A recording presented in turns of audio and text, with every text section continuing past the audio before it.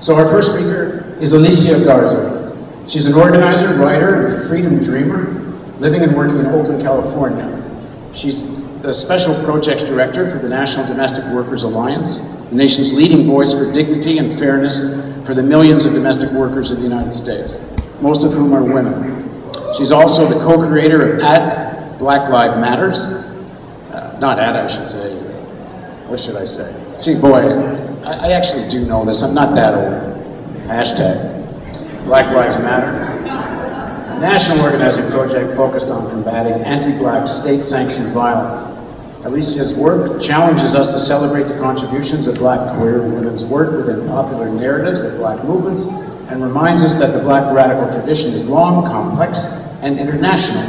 Her activism reflects organizational strategies and visions that connect emerging social movements without diminishing the specificity of structural violence facing Black lives. So, Alicia, please.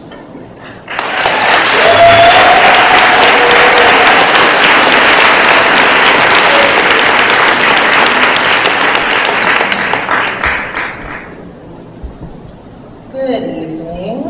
Good evening. Let's try that again. There's a lot of y'all in here. Come here. That's better. First, I want to start off by just saying thank you. Thank you to the families who are here. Thank you, Uncle Bobby, for organizing folks to be here.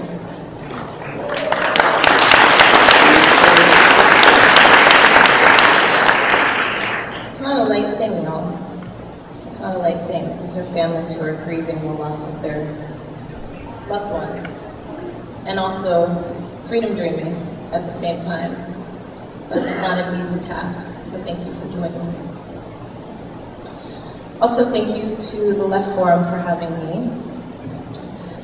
I want to start off by talking a little bit about this moment, but I always think it's important to root this moment in history, because we don't want ahistorical narratives floating out there.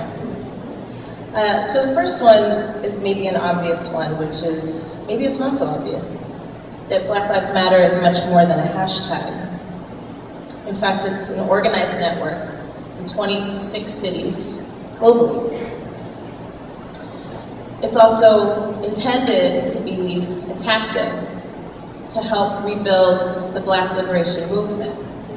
BLM, BLM. For this generation, including myself, we come up in a particular set of conditions. And we need to understand those conditions, right? So my generation comes up during the rise of neoliberalism. My generation comes up during the rise of the war on drugs. My generation emerges during the period of the consolidation of the right wing. My generation emerges also during the rise of technology. When we talk about this movement, when we talk about, is this a movement or a moment, I think we need to contextualize. Black folks have been being murdered since we were brought here. This is not a new phenomenon.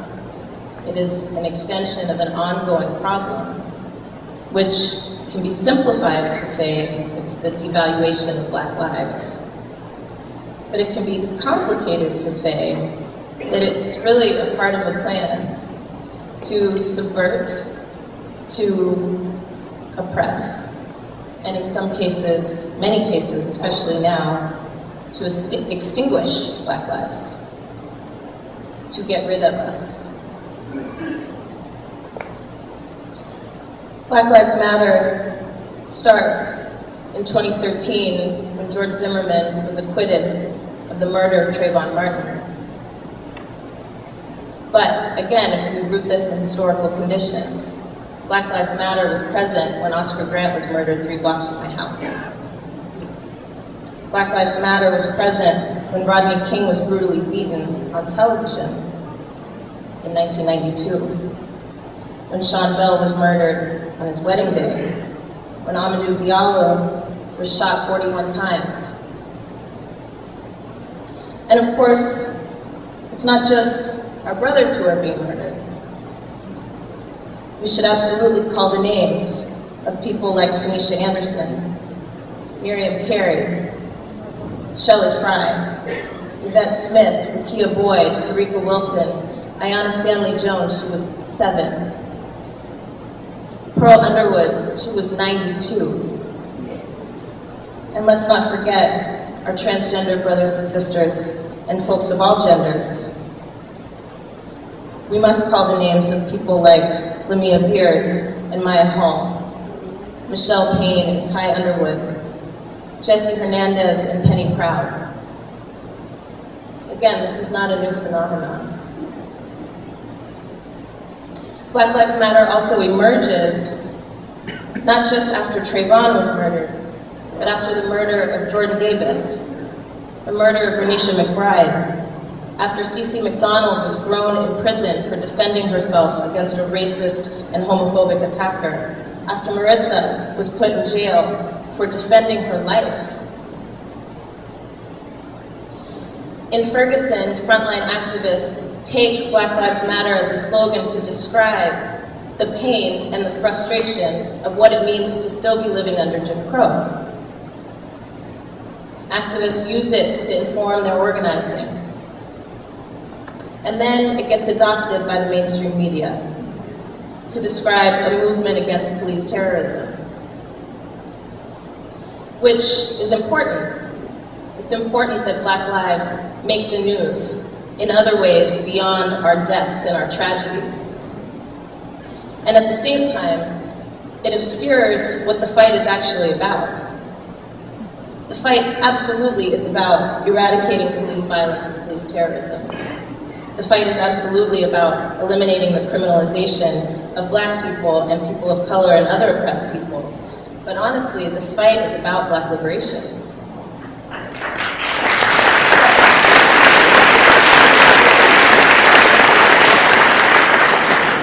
And if I'm to be honest with you, that cannot be relegated to a hashtag. When we created Black Lives Matter, its intent was not to be limited to narrow visions of what state violence looks like, but it was intended to encompass the struggle for human dignity and self-determination. We understand state violence as criminalization, but we also understand state violence as austerity. We understand state violence as patriarchy and white supremacy and imperialism. Let me break that down. We understand state violence as thousands of people in Detroit who lack water. Thousands of people in Baltimore who lack access to water. We understand state violence as the attack on public sector unions and on our labor movement.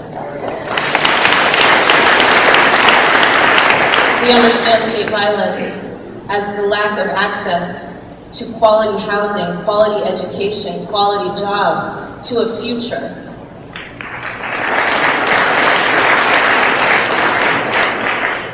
It's not possible for a world to emerge where Black Lives Matter if it's under capitalism.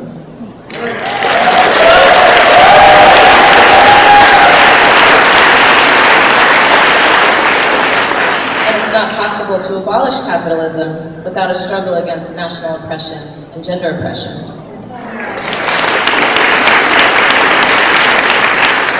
So the fight against police terror, police violence, state violence is but one front of many. And it is our duty as human beings, as leftists, to ensure that the fight against police terror and criminalization is connected to the conditions of Black communities for the sake of the reemergence of a vibrant, effective, powerful Black liberation movement. Y'all don't want to know. It is essential to connect the fight against police terror and criminalization to the conditions that exist in Black communities and have existed in Black communities since we were brought here as slaves. For the sake of the reemergence of a powerful, effective, vibrant Black liberation movement. Black Lives Matter is in our tradition of call and response. It is a response to the virulent anti-Black racism and state-sanctioned violence that plagues our communities, but it is also a call to action. We hear a lot, people asking us, well, what are the demands? Who are your leaders? Look around. What are the demands? Let's start with stop killing us.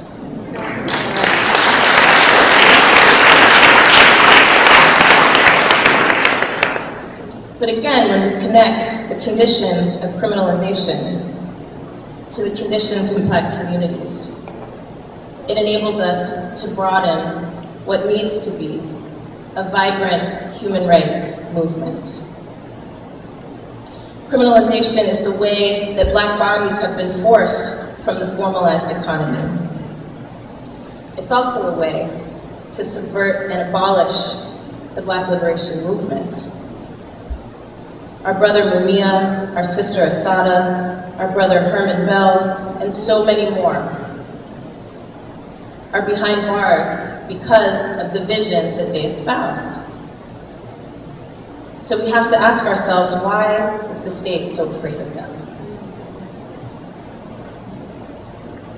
The simple answer is that the state is afraid because of the fundamental challenges that the Black liberation movement posed to the ongoing conditions of poverty and racism and patriarchy and privatization and on and on and on.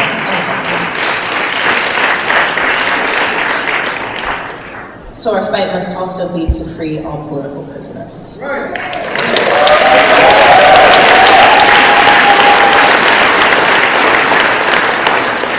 It's important that we don't reduce this fight merely to class warfare, because austerity is also a race war.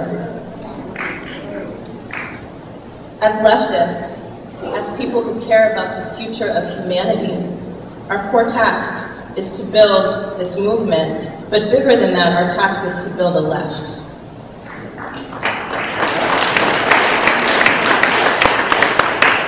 And I hate to break it to us, but we cannot replace building actual political power, economic power, social power with slogans and newsletters.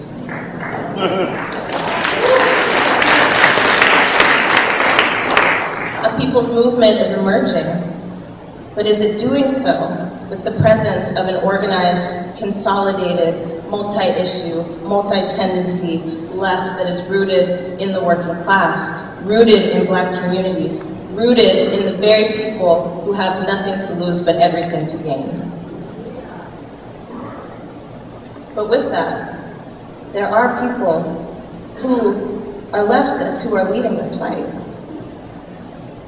And so it's important for us to ask ourselves in closing, the real kind of closing, not the reverent closing. What are we willing to risk? Are we willing to risk everything to get closest to what we long for the most? We can't get free unless we move with rigor and vigor towards what we long for, and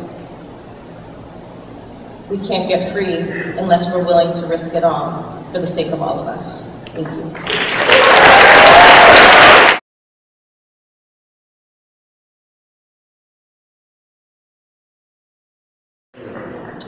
Our next speaker, excuse me, is Glenn Ford. The bio I've been given for him, and this is probably the bio that he submitted, is way too short for someone who's accomplished so much, but here it is. Glenn is executive editor of Black Agenda Report and Black Agenda Radio. He founded the Black Commentator, which he left to found Black Agenda Report with Bruce Dixon and Margaret Kimberly. BAR provides news, commentary, and analysis from a Black left perspective. If you want to get a better idea of the fullness of Glenn's biography, I urge you to go to The Real News and watch the series of interviews we did with him. It's completely fascinating, as I'm sure he is about to do. Glenn. Thanks, Paul.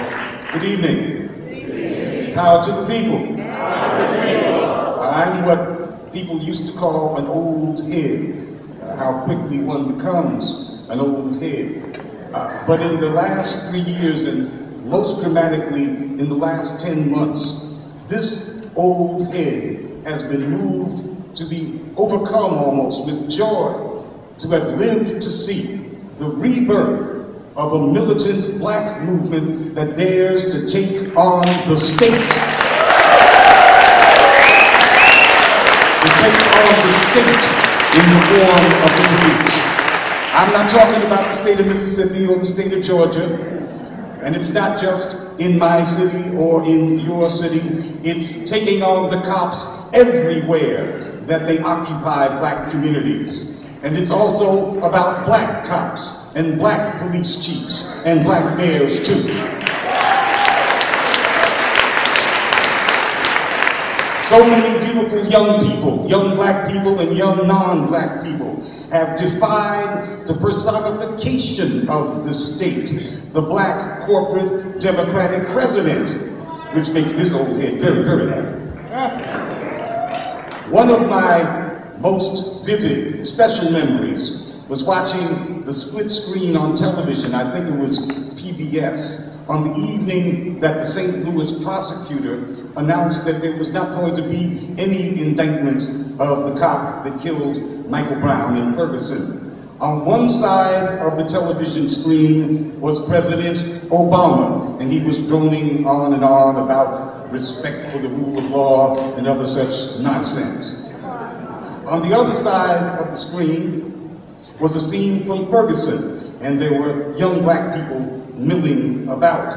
And then you saw the flickering of flames on the Ferguson side of the screen. And that was the answer to the county prosecutor, and that was the answer to the President of the United States.